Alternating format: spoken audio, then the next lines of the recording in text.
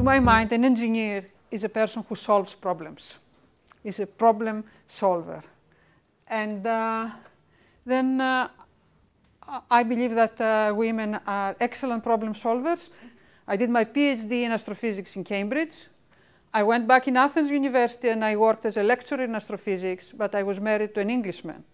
And he could not have a job in Greece permanent because he was an astronomer as well. So I came back to England. We had a baby when we were in Athens.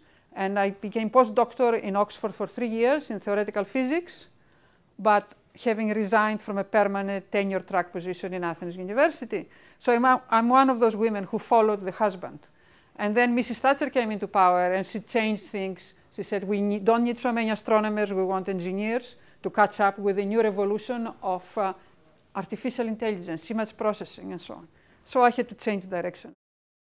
So I worked for 1 year in Rutherford Appleton Lab, 1 year in Reading University in geography, working on remote sensing and outdoor robotic vision. And then because this university wanted somebody to teach image processing to postgraduate students, they gave me a lectureship to teach because I already had 2 years experience in a new subject which was not widely known. And that's how I became an engineer, and I stayed 17 years here. In the last 4 years, I'm at Imperial College, and from the 1st of October, I will be quarter of my time at Imperial and the rest as director of a research institute in Greece.